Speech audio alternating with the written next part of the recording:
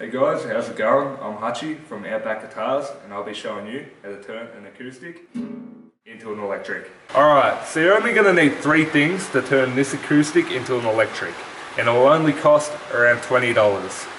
The first thing you need is a piezo disc, which looks like this, an input jack, and a resistor that ranges from around 150k onward. Alright, just for the purpose of teaching, I'm going to use jumper cables to wire this whole setup together. Later, I'll be soldering it in the guitar instead. Now, as well, I don't have a second red jumper lead, so in replace I'm going to use a green instead, so just remember that this one is also a positive. Now, the first thing you're going to want to do is connect, or solder, in your case, your positive lead to the positive lead on the piezo to either end of the resistor.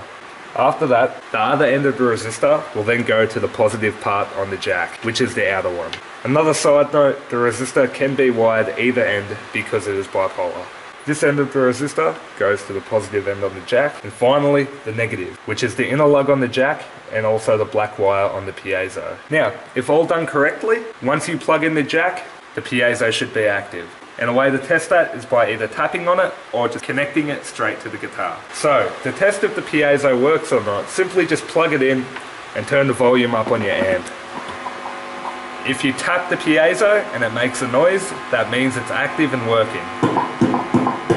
As shown. That's a good sign, which means it's working. To see if the piezo is working correctly, you need to place it on the guitar and strum.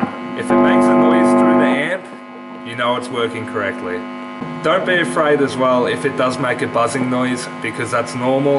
Once you solder it and once it's placed firmly on the guitar, you will not have that problem. So this whole system, you can just tape it to your guitar or hot glue it if you don't want to drill a hole in it. But for me, I want to insert it, I don't want it seen.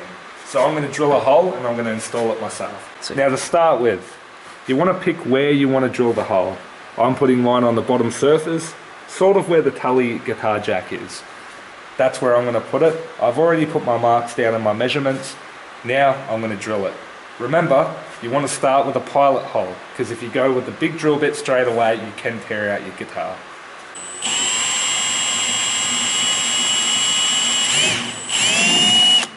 Now moving up in size.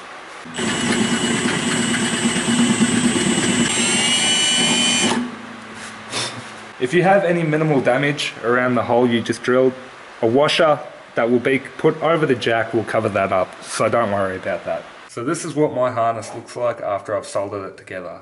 You've got your resistor down there, piezo, and your jack.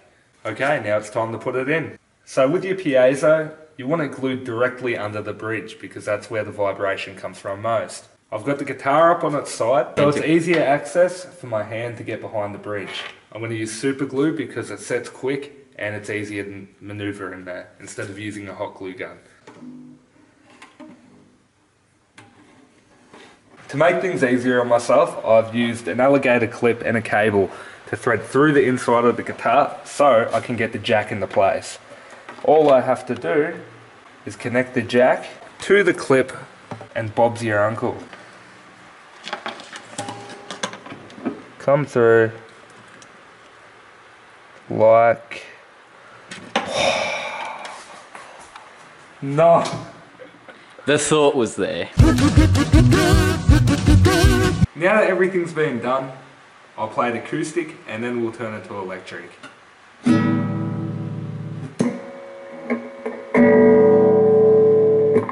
As you can see, big difference.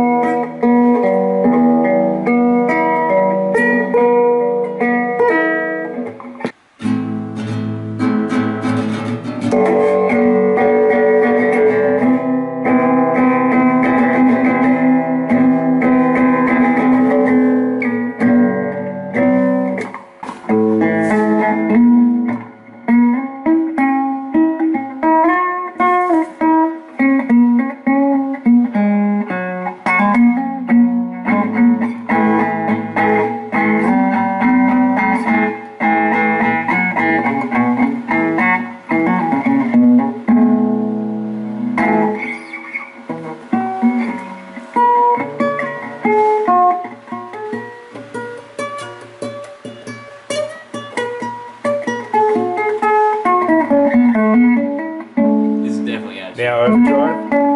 Overdrive. Why not?